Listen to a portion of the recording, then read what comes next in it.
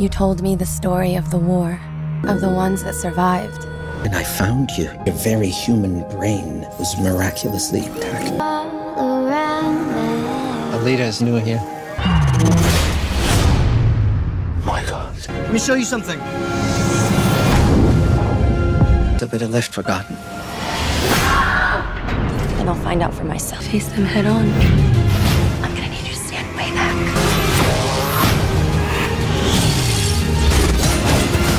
I'm with her. In 2563, 3 centuries after a devastating war called the Fall, a doctor named Ito visits the scrapyard to find usable parts for his repairs. There, he discovers a broken cyborg girl and notices her brain is still functioning. He takes her home and, with his nurse assistant, gives her a new body. The next morning, the cyborg wakes up in a girl's room, amazed by her new body. After admiring herself in the mirror, she gets dressed and heads downstairs, where Ito is tending to other cyborg patients. Ito is happy to see her awake and offers her breakfast, but the girl reveals she doesn't remember how to eat a simple fruit. She has no memories of her past, and Ito hasn't found any records of her either. I don't even know my own name. Let's look at the bright side.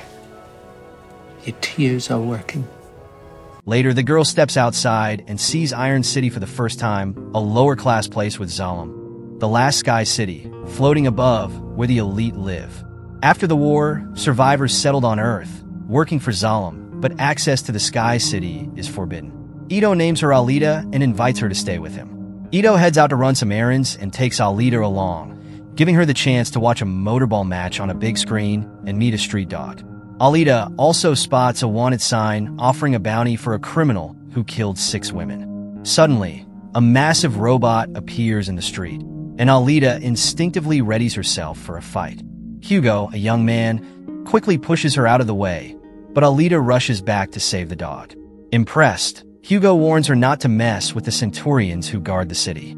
They hit it off, but Ito soon interrupts and takes Alita back home. Later that night, a woman returning to her apartment is suddenly attacked by the wanted murderer. Meanwhile, Alita wakes up to a noise and sees Ito coming home late, carrying a large suitcase and a bloodstain on his hand. The next day, Alita helps Ito with patience and learns about a man who had his cyborg limb stolen by thieves who sell parts on the black market to support motorball games. She also hears that another woman was killed last night. Another girl was murdered last night, right near there. Yeah. And her suspicions about Ito grow when she notices a wound on his wrist. After work, Alita steps outside and encounters Chirin, a mysterious woman with a mark on her forehead. Chirin grabs Alita's hand, startling her, and she runs away. Later, Chirin meets with Ito and reveals they were once married and that Ito used the cyborg body they had made for their deceased daughter to save Alita. Chirin wants to work with Ito again to build a motorball champion that could earn her a way to Zalem. But Ito refuses, saying he won't create monsters. Chirin then leaves, and Ito sees her getting into a car with Vector, the man in charge of the factory.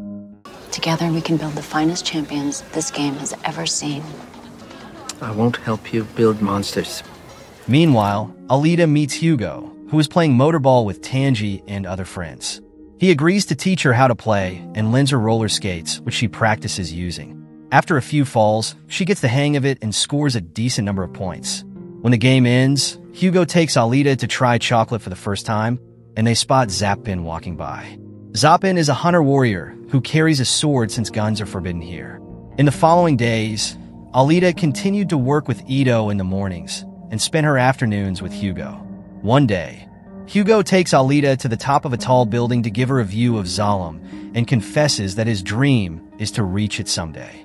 He points out that the scrapyard is full of trash thrown by Zalem, suggesting that if Ito found Alita there, she must originally come from the Sky City. Really cool. Look.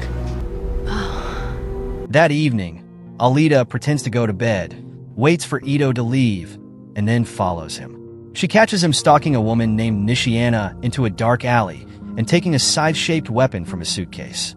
Thinking he's about to kill Nishiana, Alita tries to stop him, revealing their location. It turns out Ito is a hunter-warrior who hunts criminals for their bounties, and this is a trap set by Grushka. Nishiana and Romo are his cyborg subordinates, equipped with advanced parts. Ito attacks Romo and cuts off his arm, But Romo and Nishiana team up and overpower him. Alita, desperate to help, jumps in and easily overpowers Romo, almost as if she were built for it. While Grushka keeps Ito from joining, Alita defeats Nishiana too. Shocked, Grushka fights Alita, and as she prepares a special kick, a flashback hits her. She suddenly sees herself on the moon, wearing special armor, in the heat of a fierce battle, where a woman named Gelda calls her 99. In the present, Alita kicks Grushka's arm off and tries attacking him with Ito's scythe, forcing Grushka to escape through a hole in the ground. 99! On your left! Later, Ito stops by the Hunter Warriors headquarters to turn in Nishiana and collect a reward, which helps him keep his clinic running to assist others. Alita shares her memories with Ito and insists on learning more. So, Ito takes her home and explains that he made that body for his daughter Alita, who had been in a wheelchair.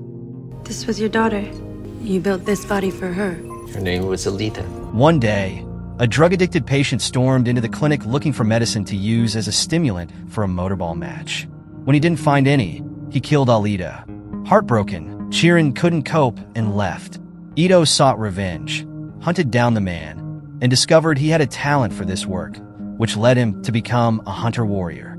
Ito gave Alita the body he had built, but her brain and core are her original ones, powered by an antimatter microreactor, meaning she could power the entire city alone. This technology hasn't been made since before the fall, making Alita over 300 years old. You have a heart strong enough to power all of Iron City for years. So I'm 300 years old. Sweetheart, you are. Meanwhile, Grushka returns to Chirin and reports Alita's skills. Chirin agrees to repair him, and Vector arrives to question him, but Grushka's personality suddenly shifts. Nova, Zalom's overlord, can communicate with people on Earth by hacking into any cyborg he chooses.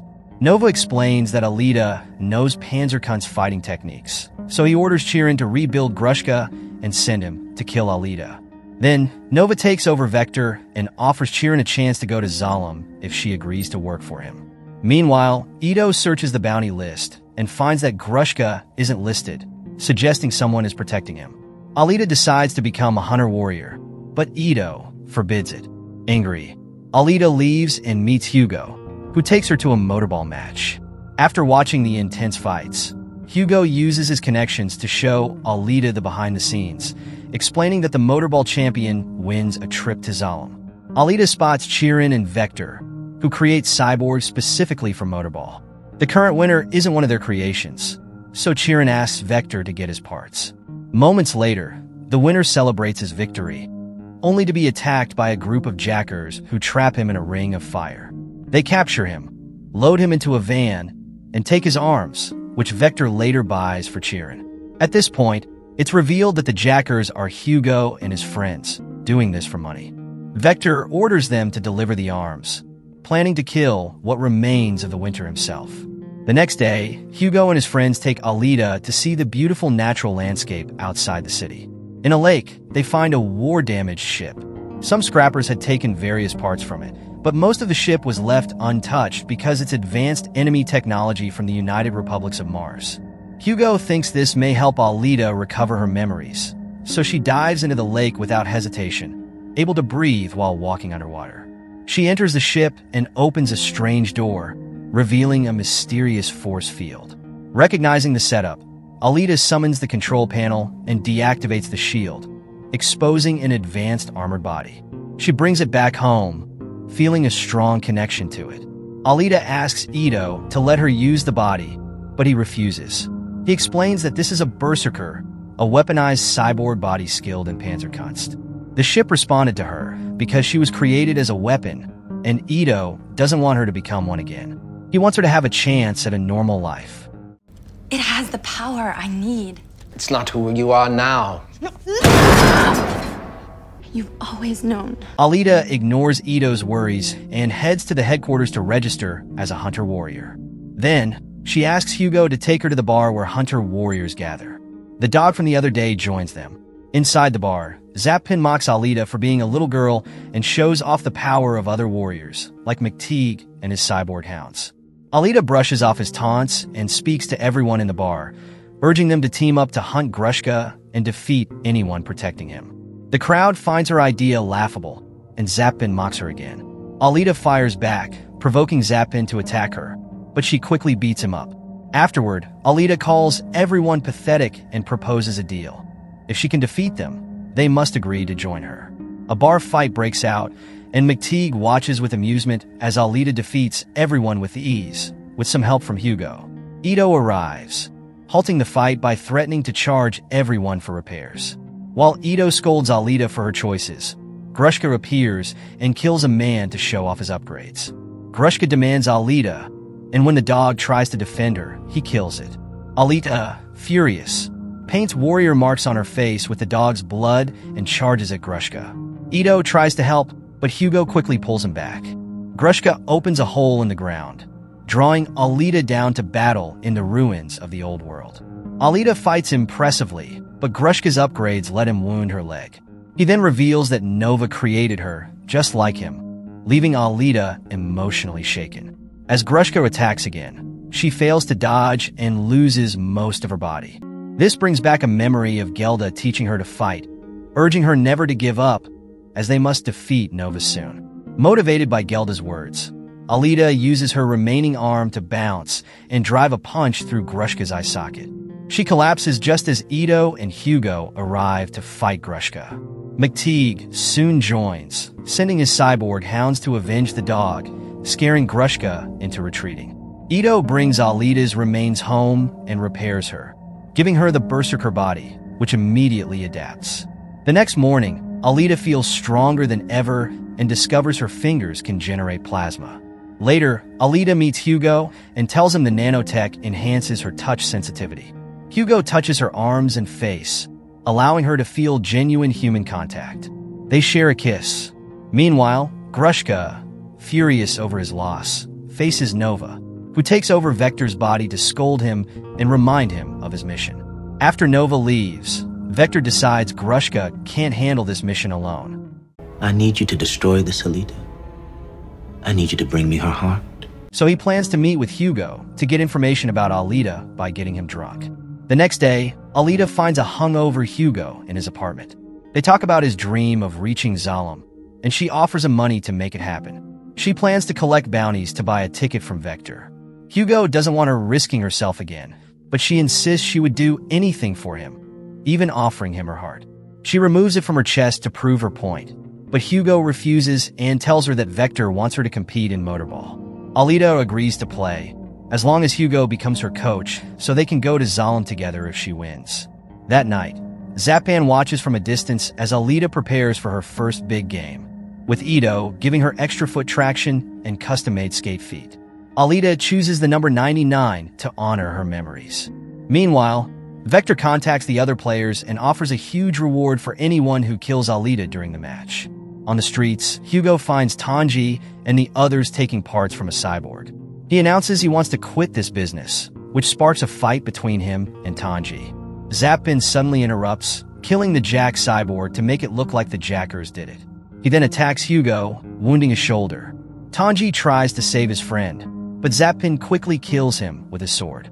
Hugo seizes the chance to distract Zappin with a Molotov bomb and runs away, but Zappin chases after him. At the stadium, Vector tells Chirin that he made Hugo bring Alita to them by promising to take him to Zalem. Ito realizes that Alita's opponents aren't normal players. They are all bounty hunters, which means this is a trap.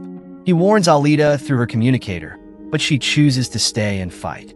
The tough opponents land a few hits on her, but Alita quickly overpowers them. Suddenly, she receives a call from Hugo, who asks for help to defeat Zappin. Alita jumps through the stadium's big screen to leave the building, and the other players follow her. With more space to move, Alita easily defeats them and rushes to find Hugo, who is about to be killed by Zappin. Alita pushes Zappin away, but just then, the bounty screen shows that Hugo is wanted for murder. Hugo admits he was a jacker, but insists he only took parts without killing anyone. Zappin reminds Alita of the Hunter's Code, but Alita can't bring herself to kill the man she loves, so Zappin stabs Hugo first. A Centurion arrives to claim Hugo's body, so Alita picks him up and runs to a secret spot. Hugo swears he didn't kill anyone and explains he quit his job for Alita. They kiss and confess their love for each other. Chirin watches from a distance and feels touched by their relationship. When Vector calls her, she tells him she lost track of Alita and Hugo and offers her help to save Hugo. Moments later, Alita emerges with Hugo's head in her arms. The Centurion accepts this as proof that Alita has finished the bounty. But Zappin takes a closer look and discovers that Chirin has connected Hugo's brain to Alita's core.